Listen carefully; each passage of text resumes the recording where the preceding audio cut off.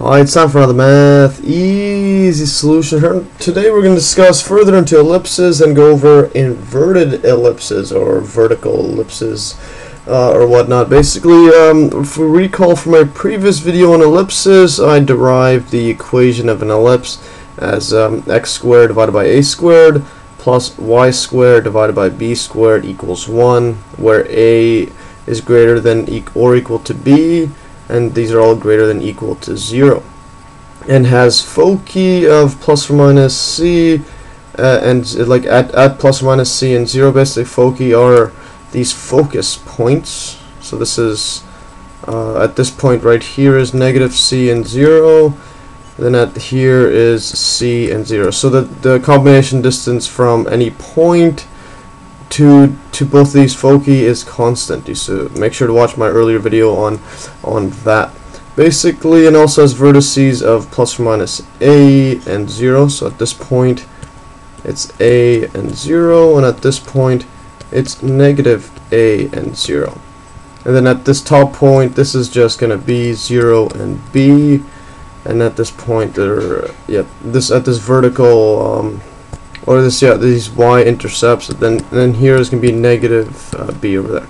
But now the case here is, what if, let's say, the foci or the focus points, these plus or minus c's of an ellipse, are located on the y-axis, so across this as opposed to the horizontal axis.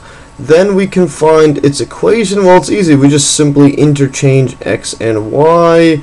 I'll get to that in a bit. Basically, this just means we're finding the inverse. So if at this point it's a and 0, so we interchange it. So we go to 0 and 1. So this would be right here, 0 and a. So basically, it would interchange each one.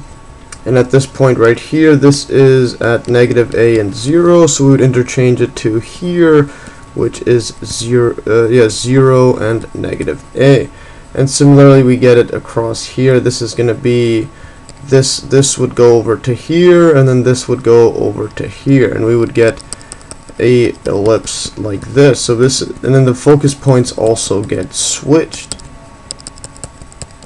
So these focus points, say if they're here and here, they would get switched to they would get switched up to here and here.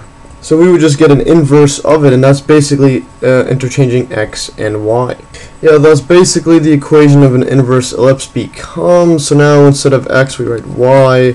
So y squared over a squared plus x squared over b squared equals 1. Now a and b, they don't, it's still the same requirement. A is greater than equal to b, and it's greater than equal to 0.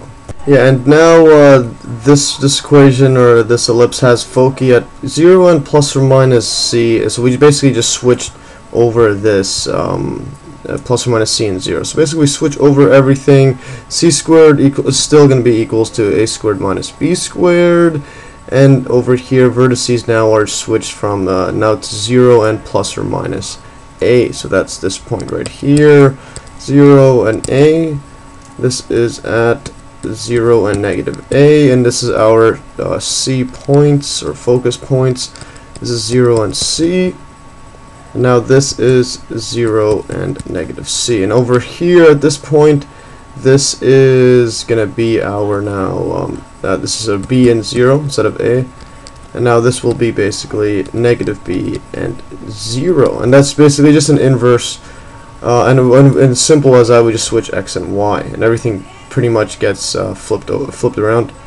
Anyways, that's all for today. If you learned from this video, and also make sure to watch the earlier video, which I prove and basically derive this equation. I also go over with foci and how to get this this property as well. Anyways, thanks for watching. Like always, you can download these exact notes in the link below, and stay tuned for another math easy solution.